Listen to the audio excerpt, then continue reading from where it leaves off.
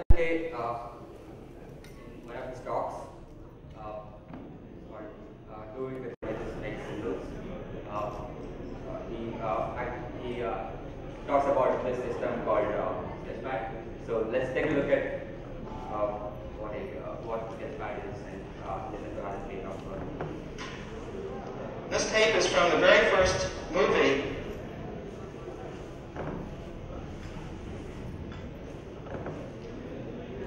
From the very first movie of Sketchpad, taken in the summer of 1962. So this is 25 years old. Rubber bands you're familiar with, but look at what he's doing. He's pointing at the edges and saying, I want them to be all mutually perpendicular, and Sketchpad just figured out how to do that.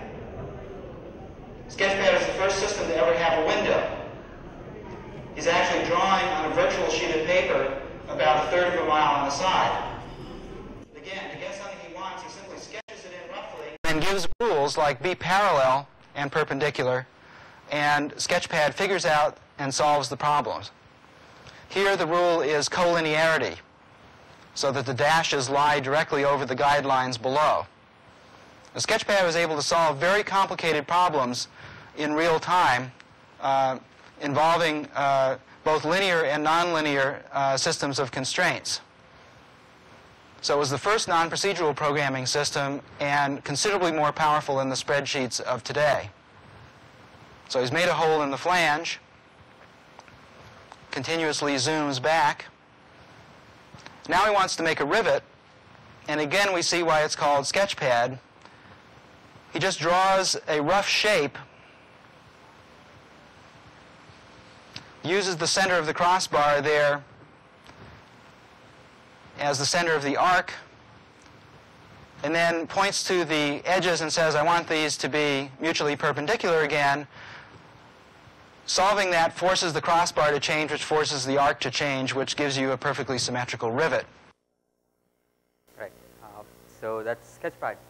So this was in 1962. So we have UIs today, and we don't see things like this happening. And to create things like this, it's very painful. Like so, what happened after this, right? And then the web happened, and the web is basically HTML, CSS, and JavaScript.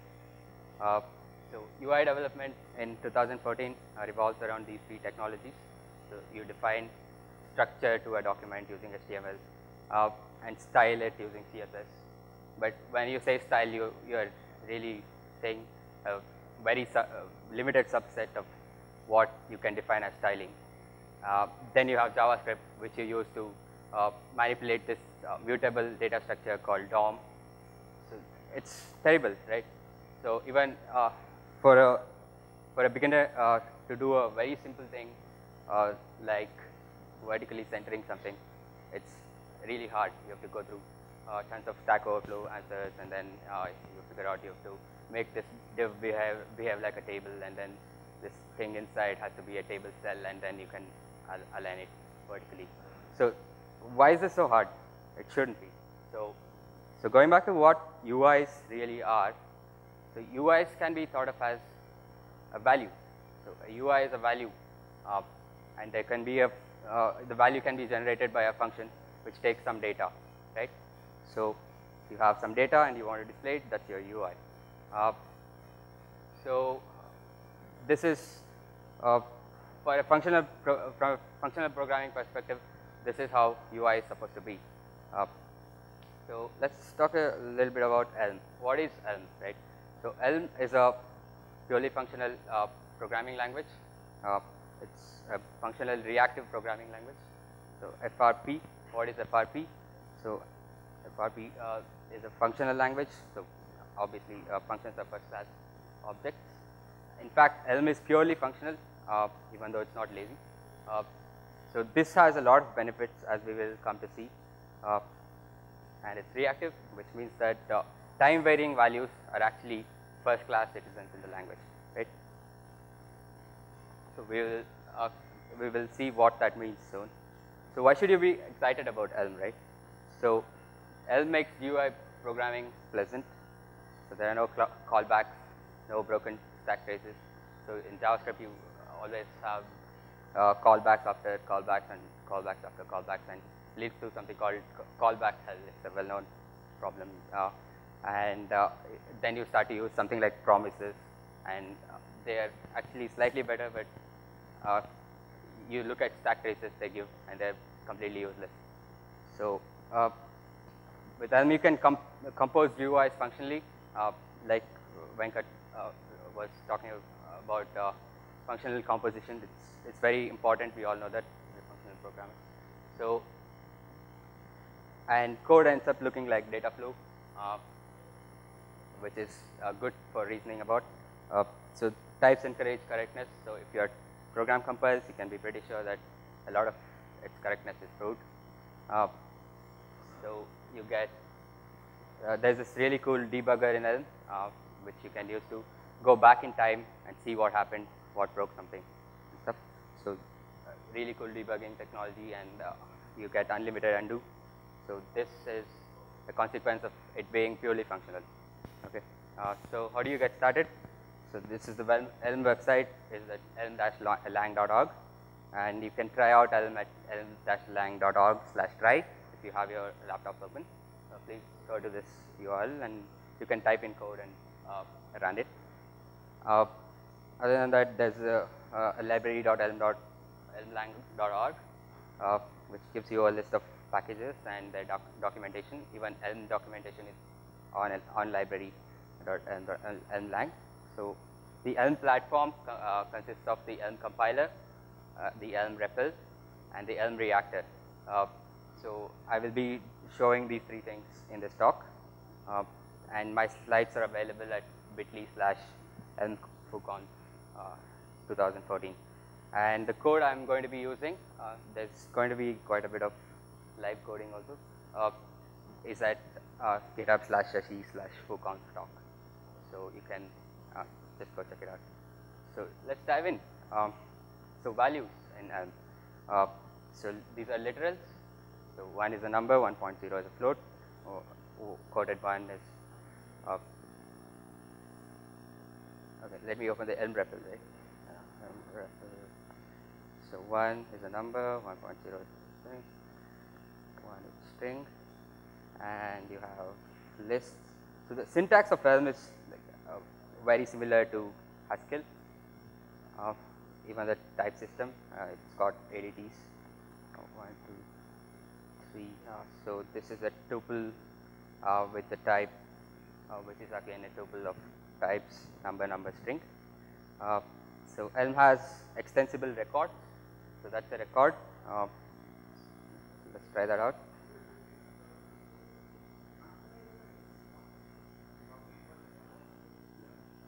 Oh, okay.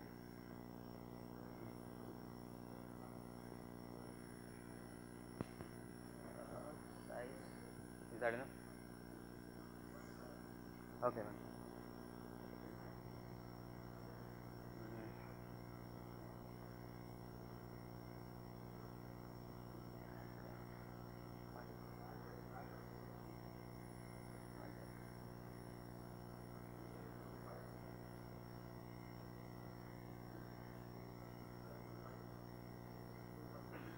Oh yeah. Color. No, black and white. Is that cool? Yeah. So can you all see it? Yeah. So I have ID. The name is font, and you get a record of type. That. So it's the type is actually a dictionary of type. So ID is number, name is a string. So that's values. So how do we define functions? So functions are similar to functions in Haskell. Notice that type annotations use single colon in Elm as compared to Haskell, where you use 2 of them. Alright. So let's define add a b equals a plus b.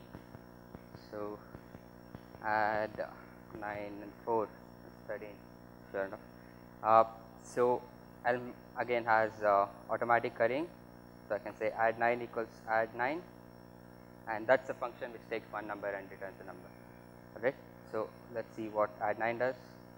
Add 9 4 is 13. Okay. So that's one way to define a function. Elm has pattern matching. So how do you sum over a list?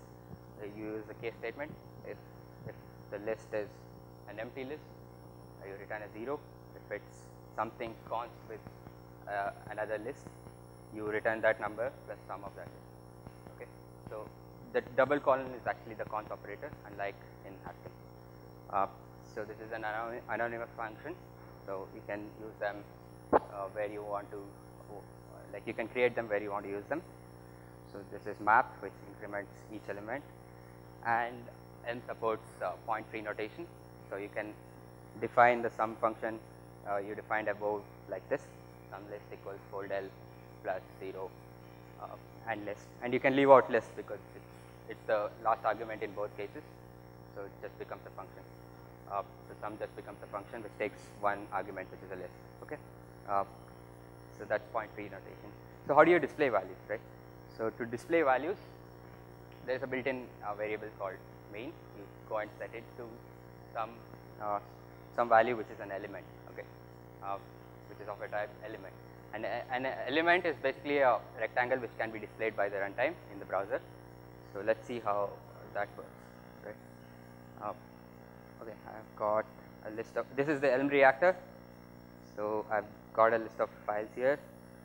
Let's go to hello, and it says hello world. Let's look at the code. So it says main equals plain text. So should I change the color here too? It's fine. Okay. So it says main equals plain text hello world. Okay. So if you look at the type signature, it takes a string and gives an element. So yeah, sure enough, you get hello world on the screen. And okay, I didn't open this.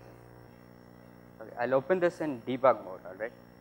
So now what I can do is I can say foo-conf, and as soon as I save it, gets updated. So what Elm reactor does is it looks for changes in the file, and as soon as it finds one, it recompiles it and pushes it to the browser.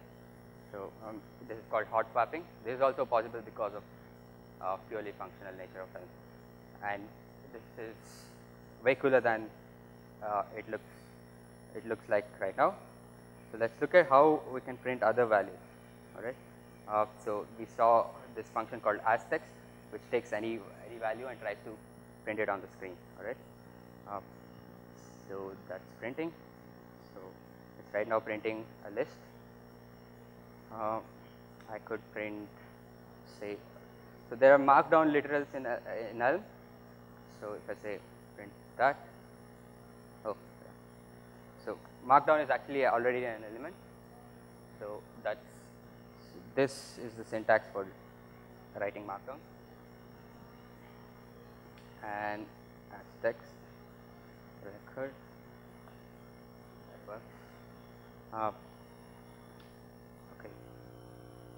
So coming back to the story of what a UI is, we know that a UI is, we can think of a UI as a value, and it can be a value generated by a function f using some data. So when the data changes, the view should change, right? So we can generalize this to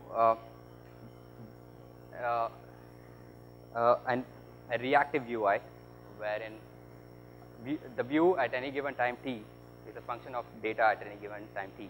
Okay, so when the data updates because of user interaction, or say time is moving, or because some missile launched, the view should too, right?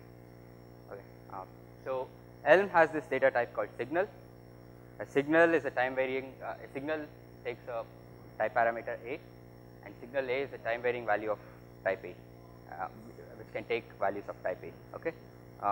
So and there is this most primitive operator on signals. It takes a function which goes from a to b and a signal of a, and returns a signal of b. So you can guess what it's doing. It's basically taking this signal. For every update to that signal, it applies a function f and returns a signal whose values will be this the result of applying F. All right. So let's look at some signals.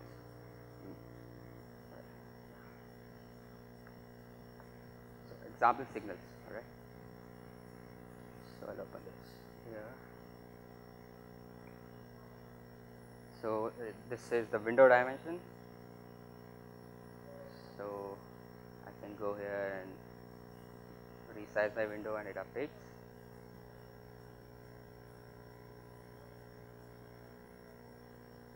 So what I'm doing here is, so I didn't tell you about this prefix operator. It's basically lift. So it's the same thing. That works. So let's look at some more of these signals. So there's mouse dot position, which is the current mouse position. So as I move my mouse, so notice that I didn't reload the page. The code got hot back. And then you have keyboard dot arrows, keyboard dot arrows. So what arrows give you is a record of type x and y, which are floats. So if I press the left button, it's going in the negative x direction. Increase the font size. Yeah. Sure. Yeah. Which takes. Yeah. Returns a signal of elements. So here, unlike in the previous case, main is of the type signal of element. Okay. So Elm runtime can handle main being signal element. So it basically redraws the element. Okay. So that's. So if I press the right button, x becomes 1, left button -1 because it's the Cartesian system, and up is y1, down, and I can press multiple keys, and only 2 of them get recognized. No. So Elm actually has a compiler which compiles to JavaScript, so you don't have to worry about that. No. I think there's a long way to go before that can happen. So that's signals. So let's see. Okay. So there are signals which you can derive from time. All right. So there is a signal called FPS. So you can pass it as floating point value. There's a function called FPS to which you can pass any floating point value, and it returns a time delta in milliseconds. Or milliseconds. So this is supposed to be 33.33. Okay. Let's see this. Yeah. So it returns a time delta in milliseconds between 2 updates. The cool thing about FPS is if your program is taking time to render, it will try its best to get at that FPS, and if your program is fast enough, then it will wait till it updates again. So it's basically like FPS you see in your games. So if you're like the FPS you get at is dependent on the hardware you have. So that's FPS. I can have every which takes effect to a signal of element. So we have this system set up. So let's see. Let's go in pursuit of these functions which can take data and give you elements. All right. So functionally composed graphics. So what is it? So this is a picture from this paper called Functional Geometry by Peter Henderson. In this paper, they go from drawing a line to drawing this intricate artwork by Esther. It's called square limit. So they basically start by drawing a fish first and then aligning them and do this recursively till they get to this point, right? So we'll look at how things like this could be done with Elm because of the ability to functionally compose UI. Okay, so there's a type called shape, which is a geometry. It's an abstract mathematical thing, and there's a type called path, which is a collection of paths. So here are some shape producing functions. So circle takes a float, and returns the circle geometry with that as the radius, with the argument as the radius. N1 takes a number of sides and a radius and returns a polygon with n sides and that radius. Okay, and there is of course square, polygon, rectangle, stuff like that. And path is basically a function which takes a list of points and returns a path. Okay, so these are just abstract shapes and paths, and they do not have any manifestation in the real world. So to do that, we have to fill them with color, or stroke their edges or something. So these are functions which. So there's a type called form, which is a thing that can be drawn inside a collage. So forms lend themselves to styling, grouping, and 2D transformations. So filled is a function which takes a color and a shape and returns a form. Trace is a function which takes a line style and a path and returns a form. And group is a function which combines many forms into one. Okay. So let's look at some code. So this is still not enough context to go ahead and draw a thing. So what we need is a surface to draw it on. So that's given by collage. Collage is not actually a type. So it takes a list of forms and gives us an element. It takes also the dimension.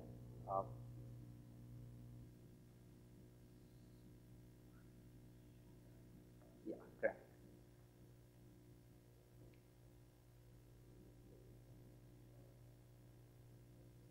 That's a triangle.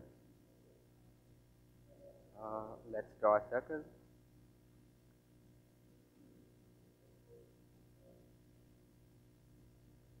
If you have any questions about this code, please do ask. Yeah. So form is a type. There's no definition for it. It's internally it's a list of points. No, it's a set of it's a collection of shape and the style. It's a data type, but the rendering is done by the runtime. So it's like a hidden built-in data type. Okay. So we have a circle, but it's hiding the triangle. We will add the triangle here. There you go. And I'm going to make white, and I can. Okay, so I can keep doing that, but let me tell you about transformations. So you can move a form, and the move function actually returns a form, and you can rotate a form, which again returns a form. You can scale a form, which again returns a form. So I'm going to try and use that here. Rotate 5 by 6. Let's see how that goes. Yeah. So good. Let's draw this rangoli, right? Now I can go here and say move and give it a set of coordinates.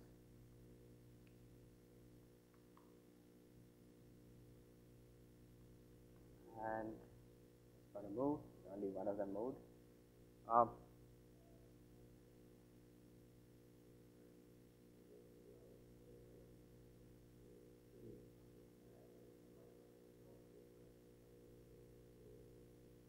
Okay, sure. So rotate pi by 6, pi by 6 is the angle. So rotate is a function which takes a float point, which is the angle, and a form. So what we have here filled is a triangle which is filled with white color, and rotate basically rotates the triangle. And this collage takes two values which are integers, which is the dimension of the collage, and a list of forms, and then draws it on the screen and returns an element which runtime can draw. So move is similar. Move is taking a tuple of coordinates and moving that shape to the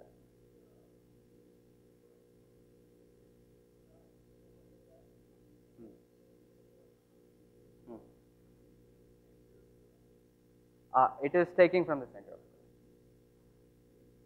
I'll show you that. I am going to update the dimensions of the collage to be 400, 400. So it's mode.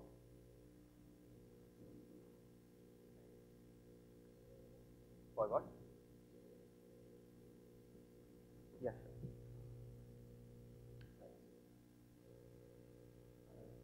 Eight. Yeah. Takes a float form.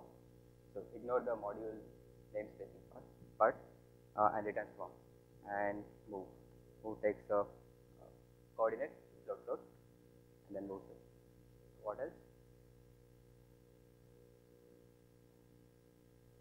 Oh, yeah, there's no colon T in this.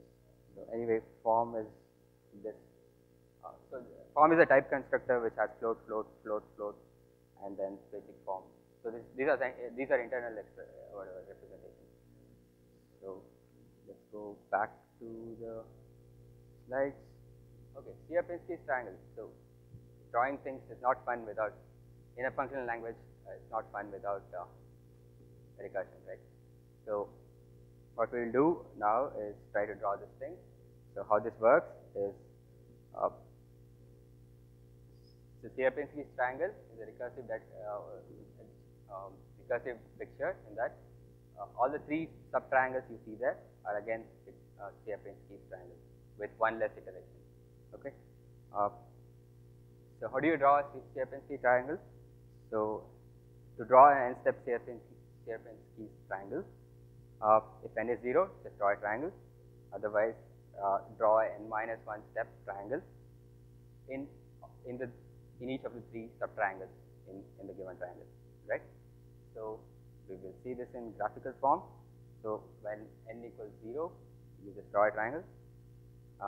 If it's not, then you go to these three places and draw a Sierpinski's triangle with n-1 and h by 2, which is height divided by 2 instead of the original height. So we'll go back to the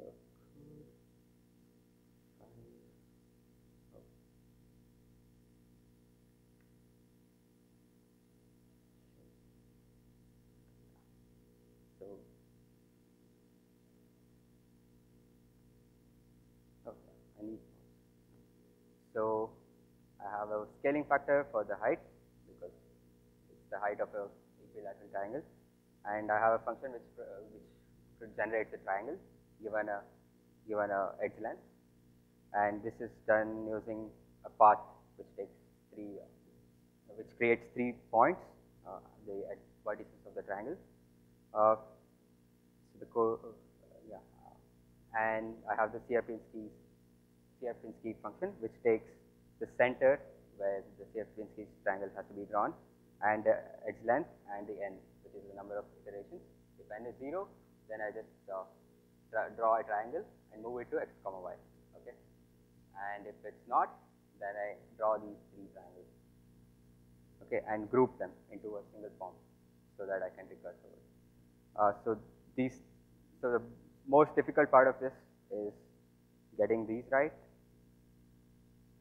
So these are the coordinates of the new triangle, and the rest is just you're going to say draw these triangles with edge length a by 2 instead of a, and iterate n-1 times. So that's all there is to it, and finally I'm going to draw a collage here with 400 into 400 dimensions, and Sierpinski's triangle with a dimension 300. So I'm actually lifting this function which generates a element with the count of mouse clicks. So every time I click the mouse, the count updates, increments, and you get one more iteration in the Sierpinski's triangle. So let's go back and check this out. Okay, I'm going to try this. Okay, so right now the count is at 0, so it's just drawing a triangle. I click once, it's drawing so n equals 0 in 3 places, and I click again. See what? Yes, CFN's case triangle. So that's CFN's case triangle. So next we'll look at layouts. This is cool. You can generate elements. You can have markdown. You can have a lot of things. But how do you align them, right? So, so this is like the hard problem in HTML, CSS, and JavaScript, right? Aligning things. So let's go to solve this hard problem. So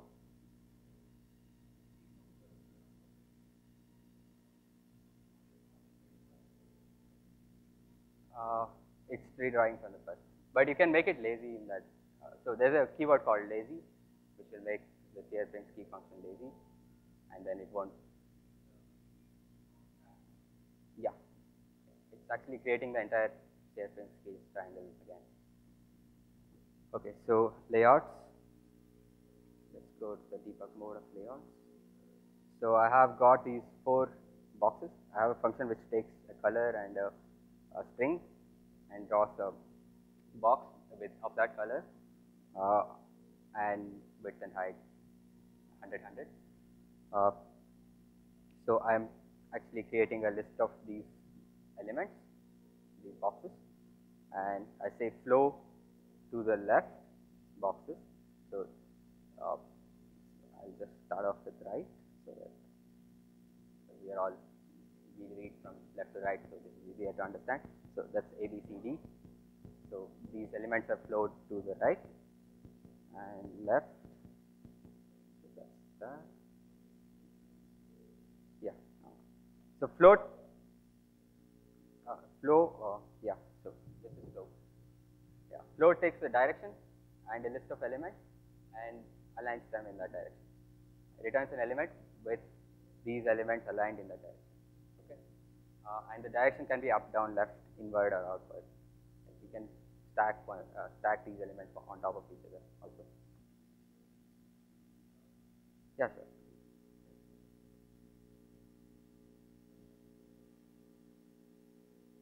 So these are canvas elements. These are canvas. There is a canvas tag here because I'm actually drawing a collage. You could have markdown instead. Let me show that.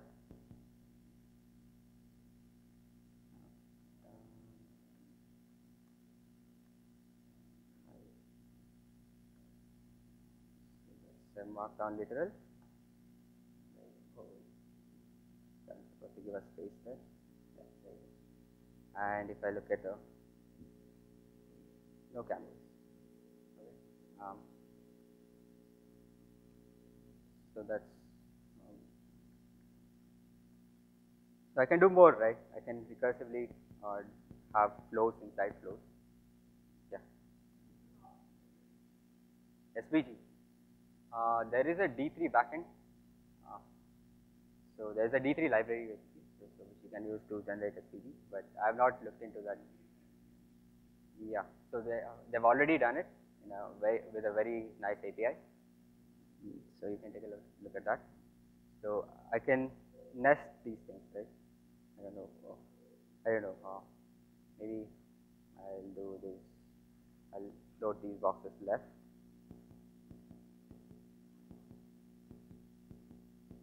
Float down boxes. Okay.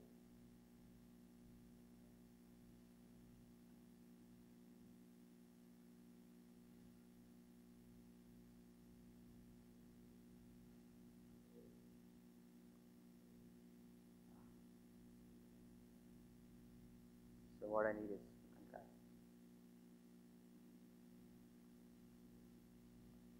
Oh no.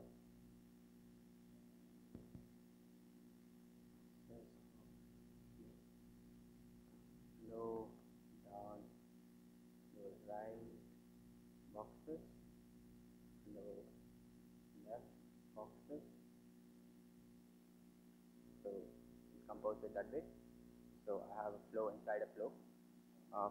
So I can keep doing this like forever, and you have arbitrarily complex layouts coming out of this.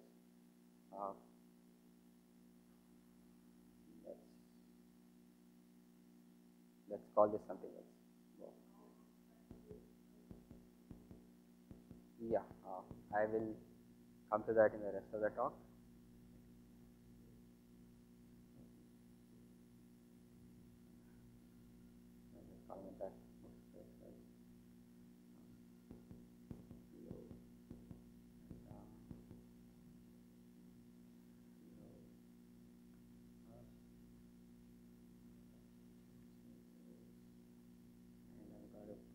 Load this again.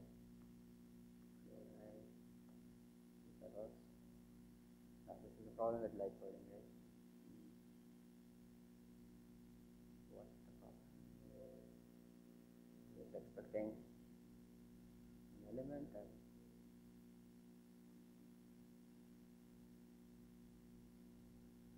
oh, I don't actually have to say this. Okay, now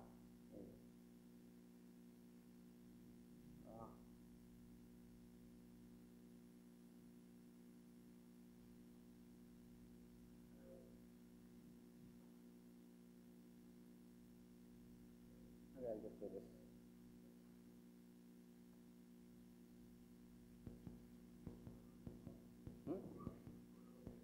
Here.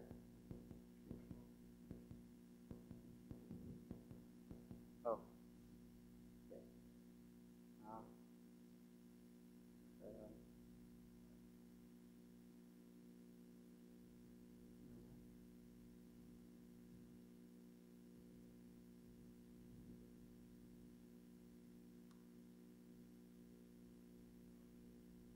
What?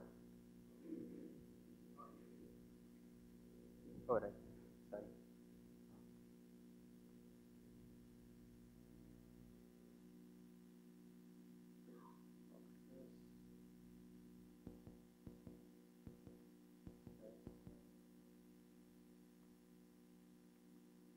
Okay, let's just leave it at this. Okay, I have a cooler example as well. So the cooler example being recursive flows, right? So we all know this thing where you where you visually show what half plus 1 by 4 plus 1 by 8 so on up to infinity is. So it's 1. So we can see that here. So here we have a square and we are dividing up into halves each time. And these are actually HTML elements, okay, and not collage, not a collage. So we are dividing them up into half and flowing them like this. So let's look at the code. It's pretty interesting. I think it's 20 lines.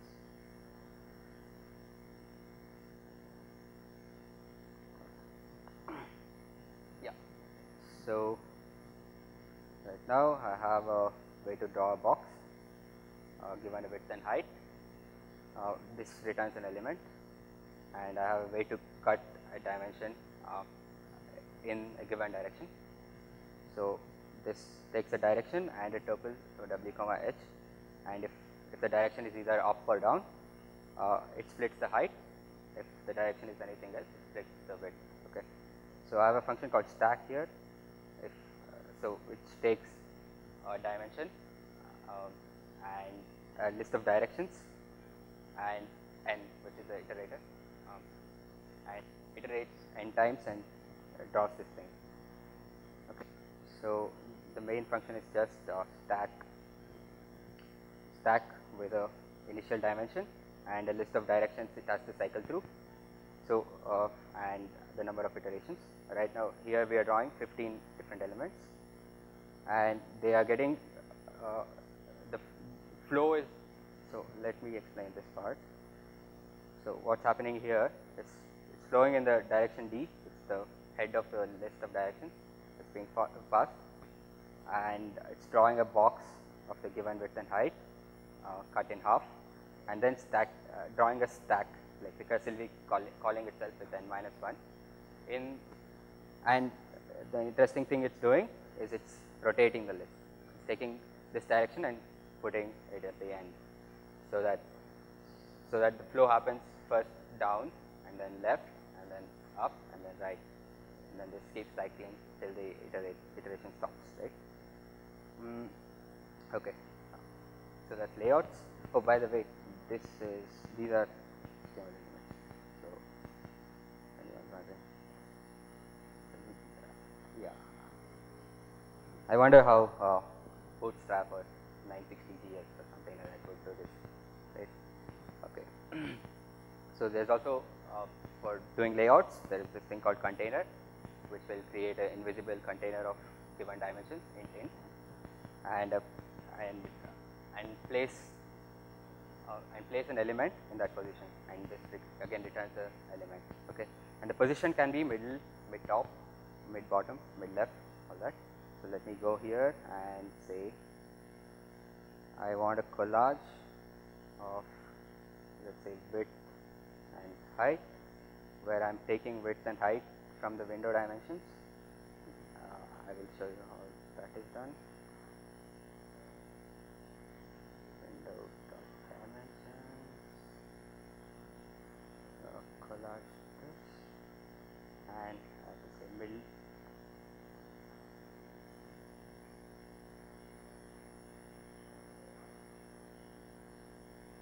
Yeah, so that's actually a tuple.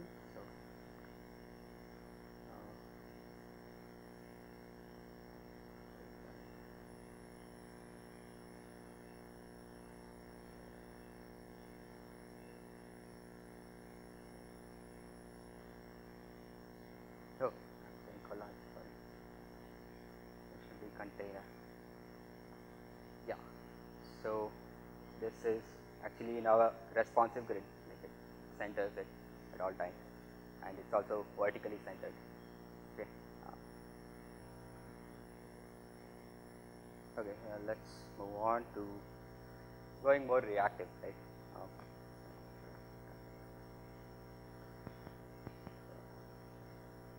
Okay, so making more signals. So there are combinators for these signals.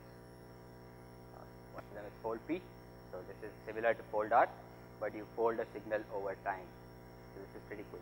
So you can, for example, implement the count function we used before in the SharePoint keys example. You can implement a count function using fold P, where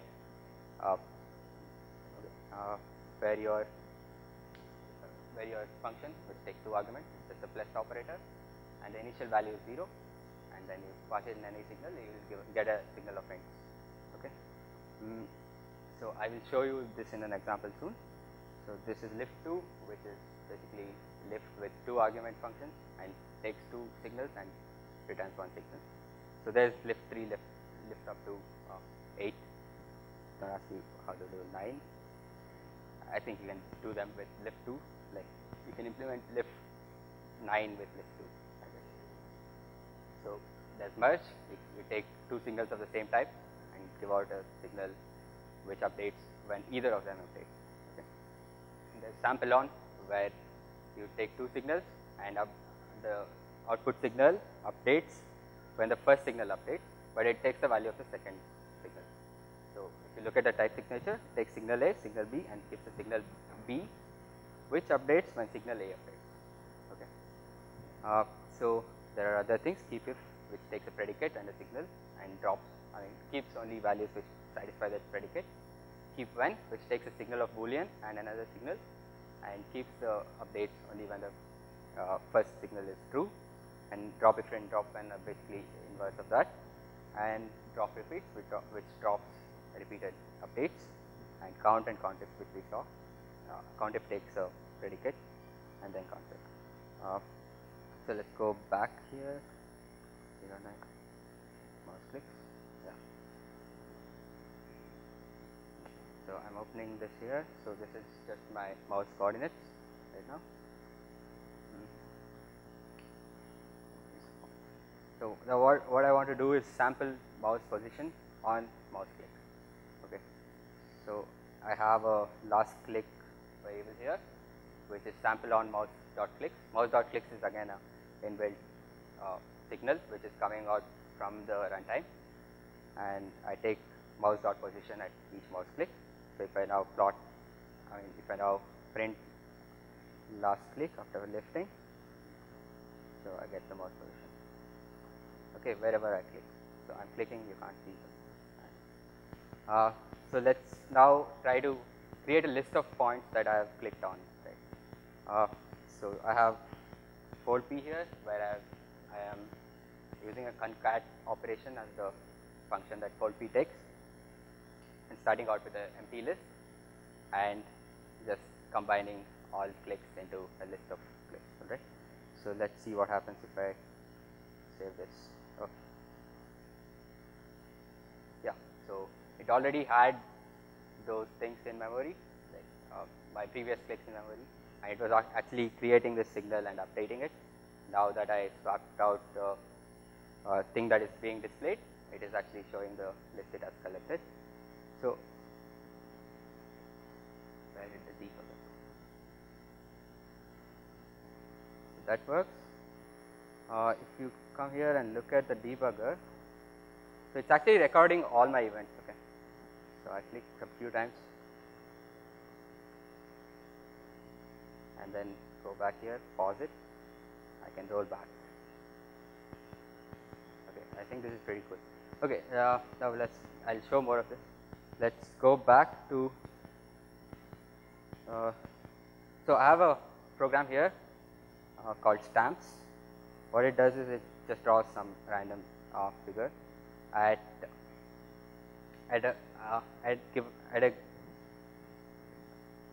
different places in the scene. Okay, so right now I have 3 points. That's because I have passed it a list of points. These 3 points are being drawn over there.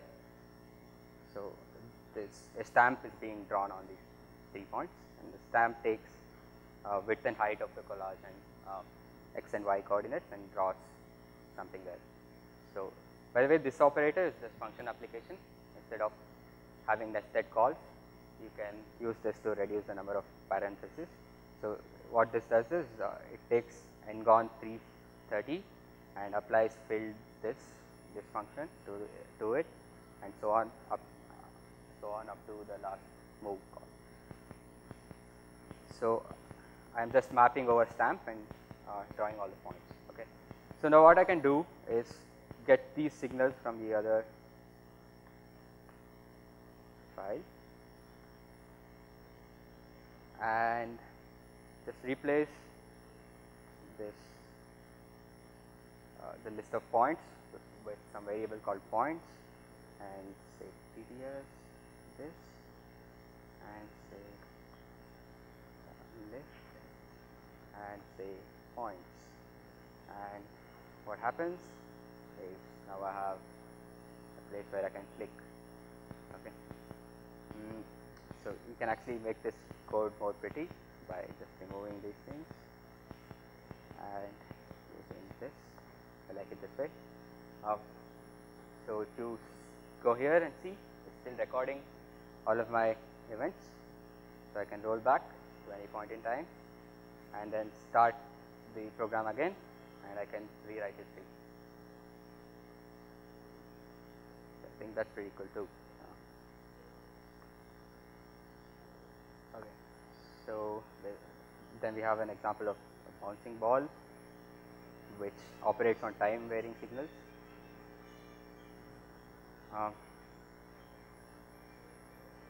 So this is again 28 lines of code.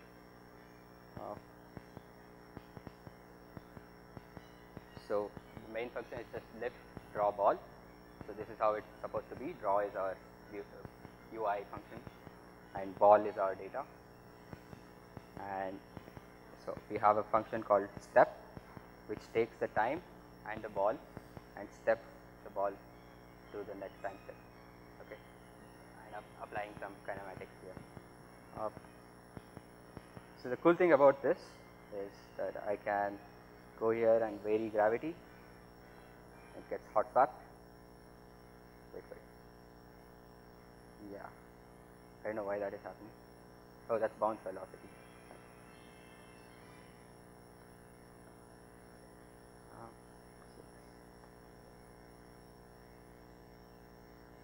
It's a heavy ball now. Okay.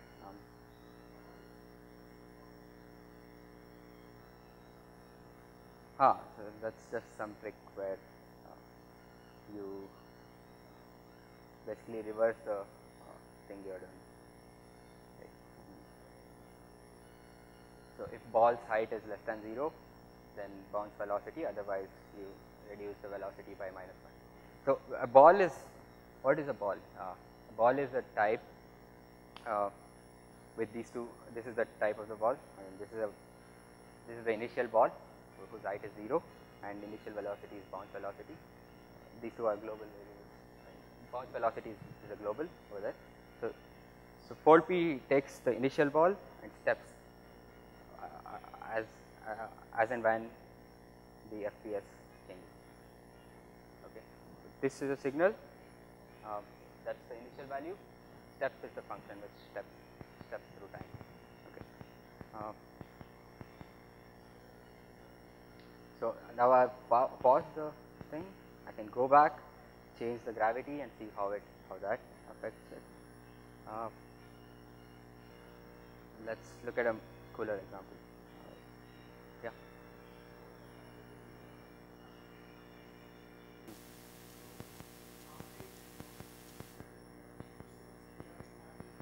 Oh, okay. So your database has to be, so basically these events get recorded and replayed. So that's how it works. Like replayed from the beginning. Even if you go to this point, it replays from the beginning, and Elm Reactor actually caches the last 100 updates. So I guess the database record will be added again, unless you have some mechanism to like fake the database update. And moreover, when you are debugging, you shouldn't be doing it.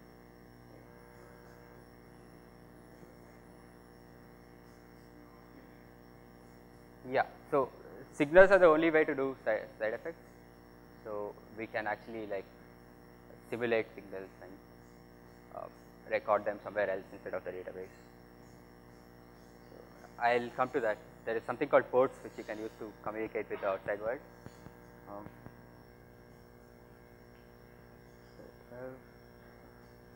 Let's look at the Mario example, right? Mario.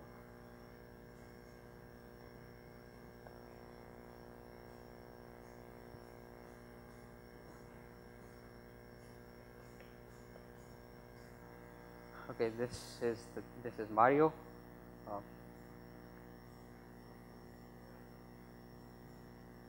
So I have his path is being traced here, and this is actually a function in the debug module which you can use to trace anything.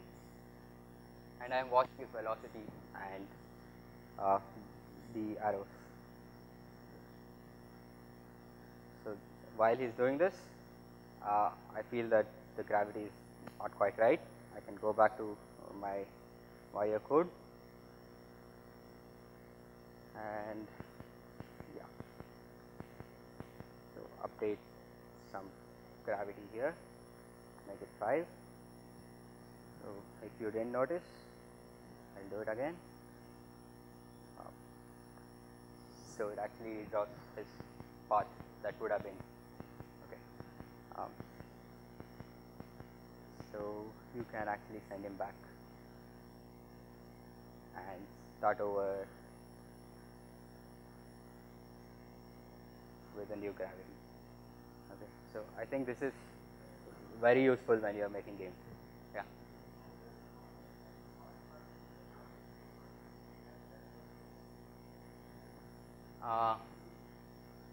What do you mean 10 browsers? 10 browsers connected to the same reactor? What do you mean 10? Yeah. Yeah, it's not really a thing you want to be using in production, I guess. So sometimes hot swapping fails because there is some variable that you have destroyed and something else you are using.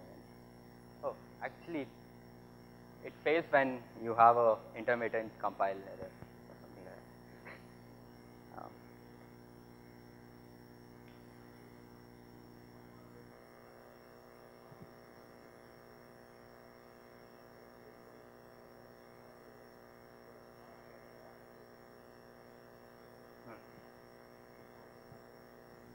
Yeah, so I will be covering how to embed L maps inside your JavaScript application and how to communicate with JavaScript. Okay.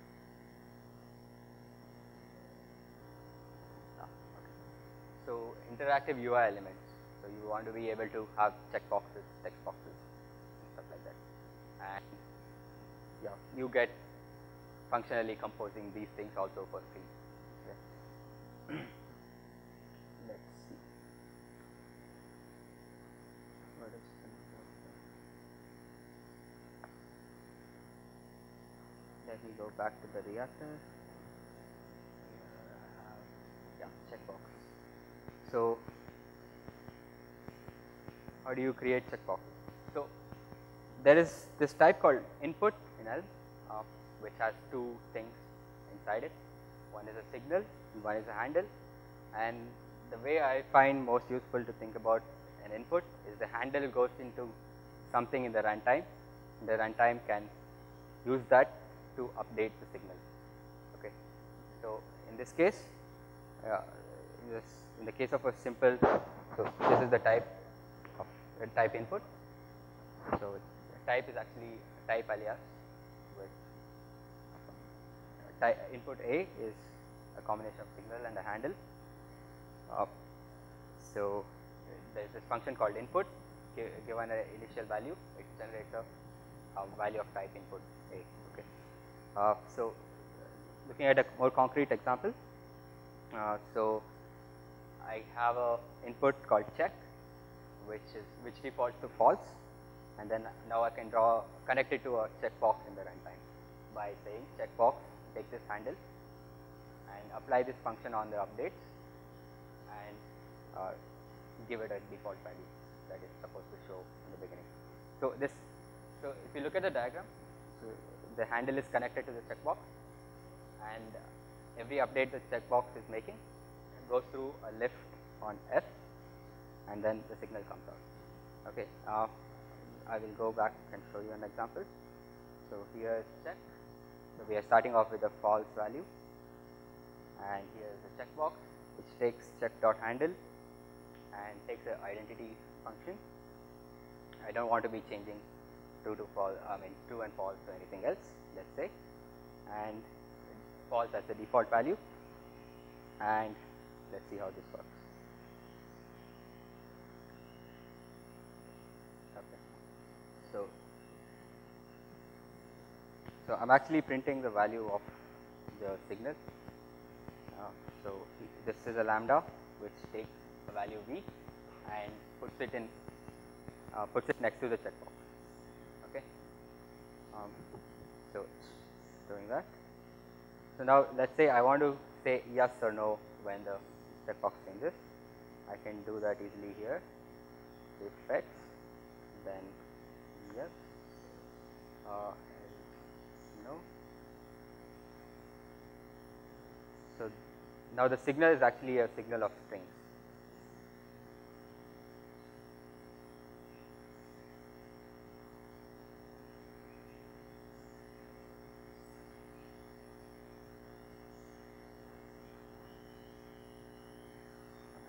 Okay, yeah. So let's say no in the beginning, right? Yeah. So that works. Let's go to a more complicated example. This is not that complicated, but yeah.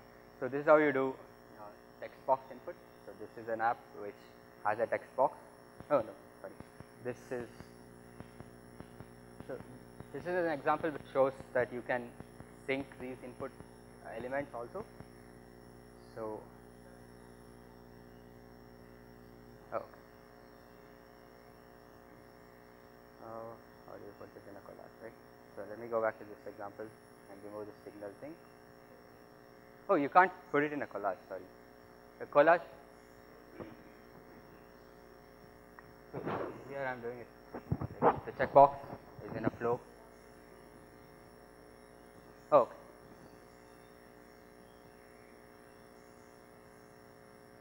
Oh, I understand.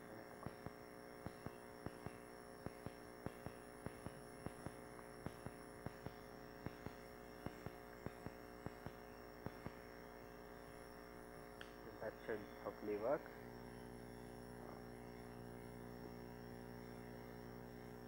There you go. So it's in the middle of a 300 into 300. That's because I'm using as text. So I can just say plain text and it will make it. That prints a literal. Okay.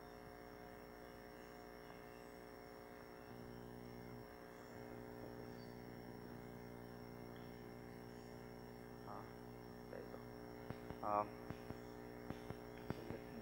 So we'll go back to this example. So here I can actually lift my checkboxes with a different default value taken from another signal. So in this case there are 3 boxes, they are all synced because a box is taking this variable called isChecked as its default value, and isChecked is an argument to this function called display boxes, and my main function is basically display boxes with the default value being whatever the signal's value is right now. Okay, so that's how they all get synced.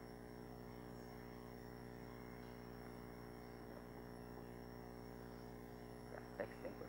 So this is an app which takes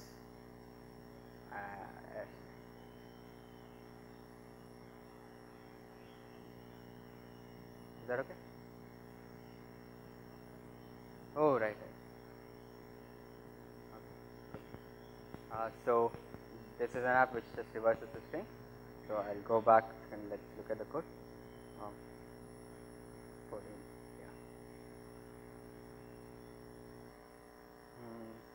So these primitives are actually defined in these 2 modules, so we'll have to import them. So a text input gives a signal of type content, and content has 2 things. It's the text of the input and the selection, the current selection from where to where is the text selected. Okay. So here there's a bunch of code to like extract out just a string from the content and reverse it and display it as a plain text. So that's about it.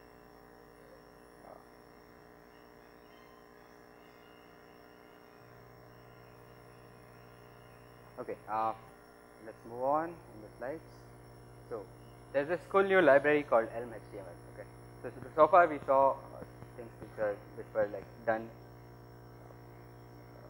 using Elm primitives, but you want to be able to tap into the enormous amount of CSS that others have written, and whatever libraries like Bootstrap or whatever. So you want to be able to create HTML elements, like raw HTML elements and manipulation. So this is a library that lets you do that. It's written by Ivan Zaplisky, who is also the author of Elm. So there's a function called load, which takes a string, which is which can be div p or something like that, which is a tag name, and a list of attributes, and list of CSS properties, and a list of HTML children, and returns an HTML. Okay, so this is pretty straightforward. I'm not going to go too much into the code of this in the interest of time, but we will look at a concrete example. So there's a famous benchmark called to-do MVC, which all MVC JavaScript MVC frameworks use to like benchmark themselves, and this is how it looks. Let's say task 1, right? So all that works, and this is about 300 lines of code.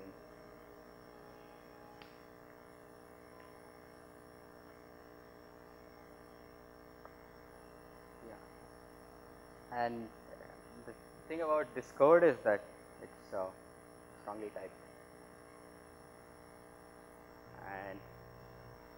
and you can compose things functionally.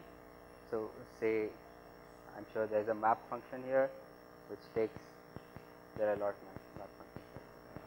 Yeah, to do item, it takes a task and returns an HTML.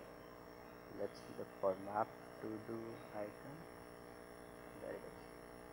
So filter visible task. So this is pretty cool. You can't, I mean, it's very nice to be able to write code like this when you are designing UIs.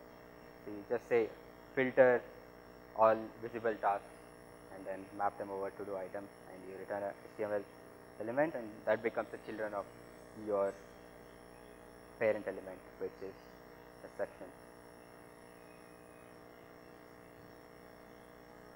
Okay. So that's it.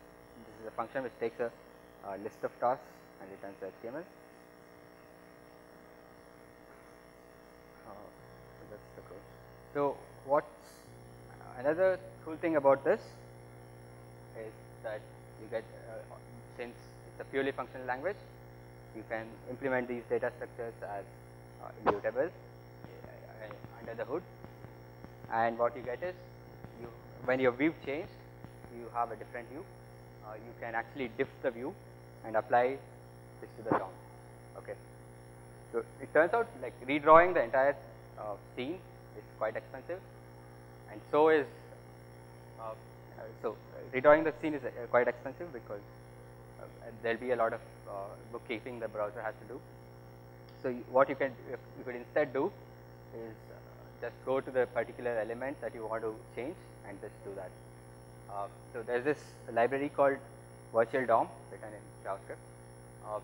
So Elm taps into that to do this. So when you have two views, you can basically diff them and patch it to the DOM. So what does this entail, right? So apparently this is extremely fast compared to the most popular JavaScript MVC framework, Backbone, Ember, Angular, React, Om. Elm is only slower than Mercury, and Elm's virtual DOM is like taken from Mercury. Okay. So this is actually Elm is actually fastest in Firefox. So ports. So that's doing HTML in Elm. Okay. So let's talk about ports now. So ports are a way to communicate with the external world. A port is basically a signal, a special type of signal. The external world can update the signal if it's an input port, or Elm can give out signals to the external world if it's an output signal. Okay, so this is how you define a port. So port is a keyword. Port message in is a signal of string. Port message out is a signal of string. Then you assign message out, assign any signal of string to message out, and it just goes to the browser. So how do you take it out in the JavaScript end, right? So you can go to the HTML Elm generates, or you can write your own HTML and do this. So there's when you have the Elm runtime in your page, there's an object called Elm which has these methods. So here we defined a module called chat, and that turns up as elm.chat. So you can embed that in a div, the chat app inside a div, and then assign an initial value to the port over there. So message in was the port that we created, third line, and this is how you send a message to the port. Send hey, and the signal updates, and you can subscribe to any output signal like message out, pass in a handler, and you can handle that in JavaScript. So if the user types in some message in the Elm app, you get it over here. Okay. So let's now go check out one more example called Shanghai. It's so in Shanghai.elm, I'm just printing this data structure called doc. So doc keeps track of the ships in the dock and their capacity. So let's go to the reactor. Shanghai. So all this code is online. I encourage you to check it out. So I am sending a ship called Pukon ship with that much capacity, and it's getting updated. So that this thing is an Elm map. This part is an Elm map, and the outside part is an HTML that you can write. So this is the source code of this. So you have included the Elm runtime and then Shanghai.js, which is generated by Elm compiler. So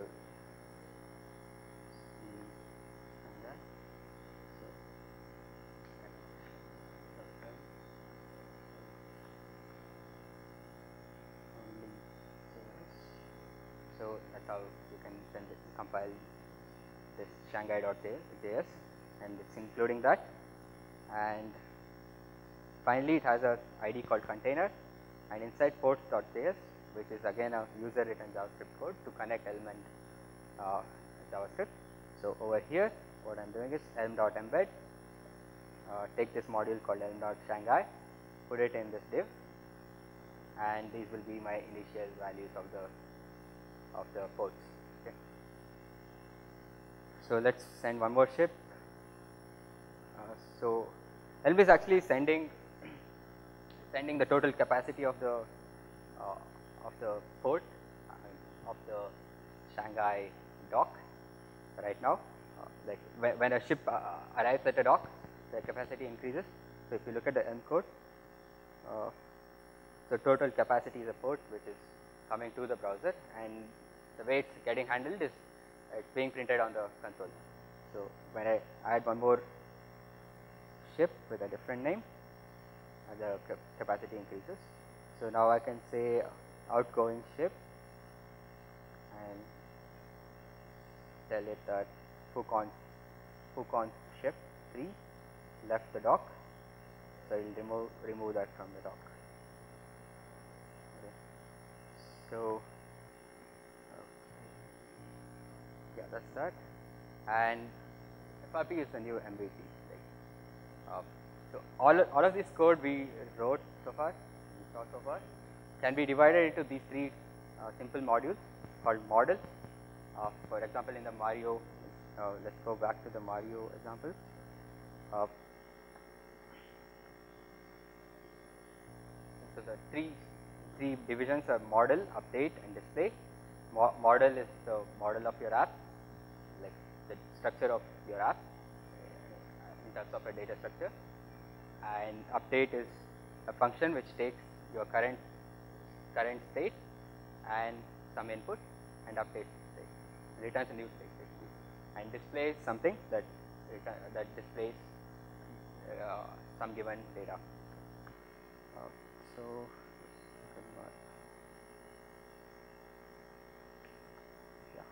So model. So the model consists of Mario's xy position, xy velocities, and the direction is moving in. So direction can be left or right. So the entire thing is the model, and this Mario is the default model. It is at 0, 0, 0 at the beginning, and the step takes the time delta dt and the keys being pressed and updates Mario. Okay. Using all these helper functions. So that's the update part, and the display part has a function to display the entire scene with the inside a container of w dash h dash with the given Mario. So, and main is just take display this signal, which is stepping Mario to the next Mario given some input, and drawing it in these dimensions, window dot dimensions, like in the entire screen basically. Yeah.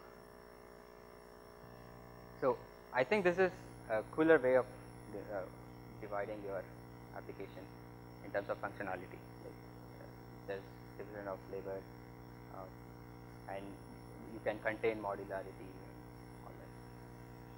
So okay. How much time? Okay, I have like 5 minutes left. 4 minutes. So let me go and show you some cool things that people are doing.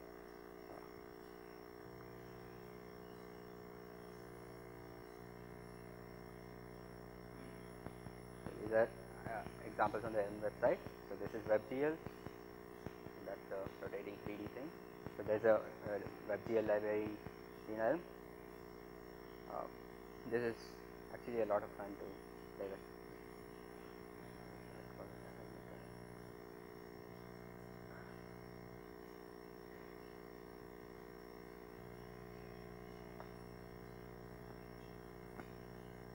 now you can, there's a FPS, so that's a first person shooter game.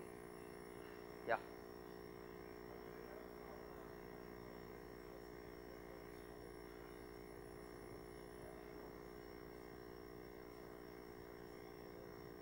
Yeah, so there is a,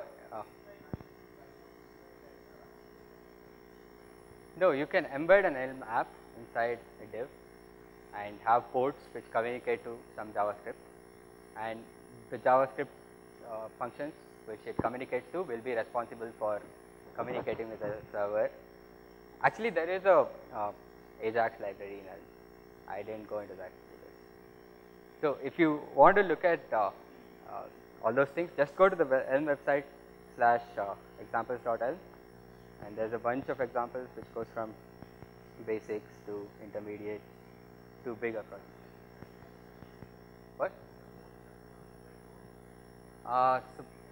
So the Ajax library is actually like a built-in, so it doesn't actually use ports, but the runtime takes care of doing this. Okay, so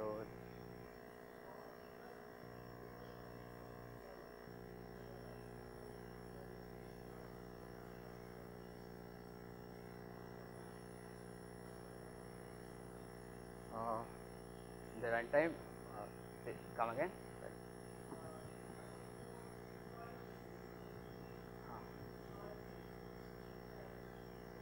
Yeah, so basically Elm programs compile into HTML, CSS and JavaScript, so you can use your favorite web server.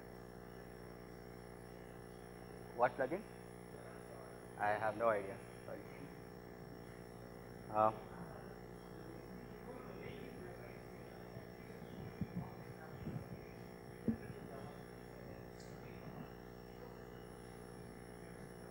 Yeah, that's right. I actually wrote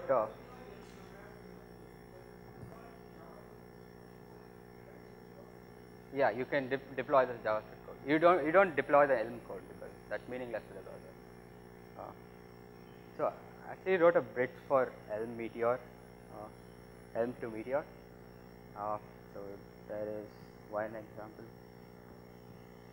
So back then, like I didn't know a lot about ports. So this was like 6 months ago. So this is the test code, which is like 30 lines. What this does is it takes a signal of mouse clicks and sends it to Meteor, which gets stored in a MongoDB database, and then you have header.meteor.com. So and it takes the points back from the database and draws it on the screen. This is enough. This is enough, gluing together for it to become a collaborative app. So a lot of people have used it apparently. So I am opening an incognito window. I will go here. That big circle just represents where I click last.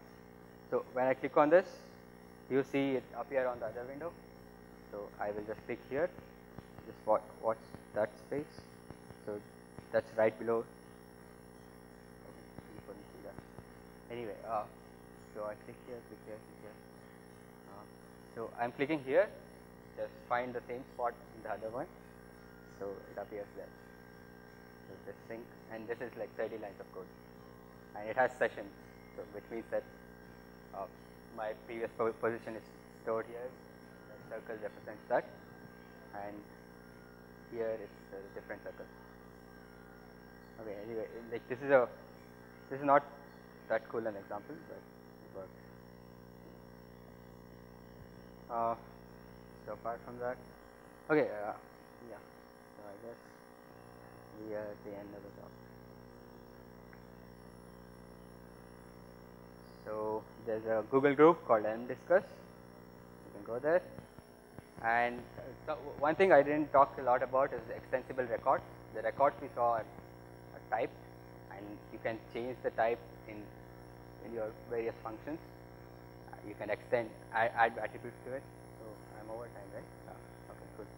So I'm Shashi, and that's my Twitter handle. That's my GitHub repo, GitHub URL. Yeah, sure.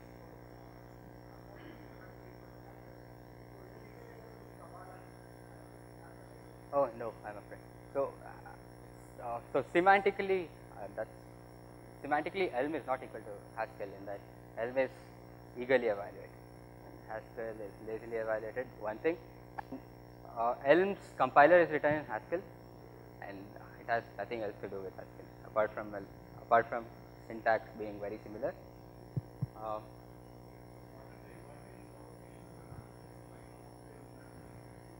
So Elm compiles to JavaScript. Yeah. So there is some work on this. So there is JS, I think. What's it called? GSC, yeah. GSC, which compiles to JavaScript. Pure script, yeah, pure script, and there is Hack, that's the Facebook language, and there is Helm, which is like Elm implemented in.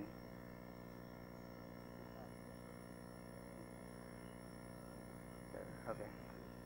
So there are some very good ideas you can steal from Elm. So in my work, I basically do that day in day out. So this is Helm.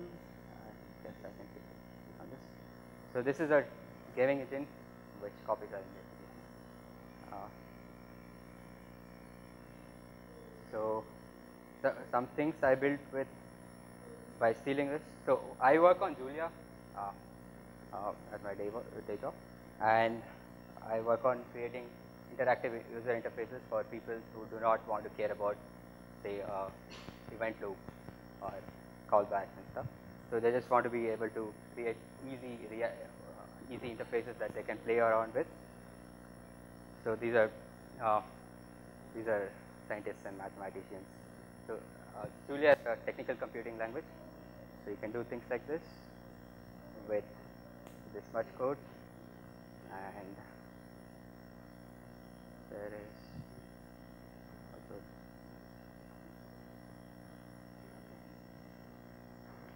okay, that takes some time anyway.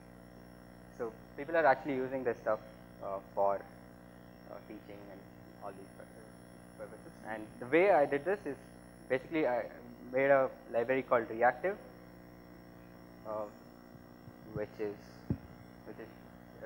which implements Elm's signals in Julia, and then there's a library called Interact, which adds syntactic sugar to lift operations. So you go add manipulate, and then a for loop, and then you have something in the middle, and that updates. So the for loop becomes a set of widgets. Okay, so that's my talk. Thanks a lot for listening.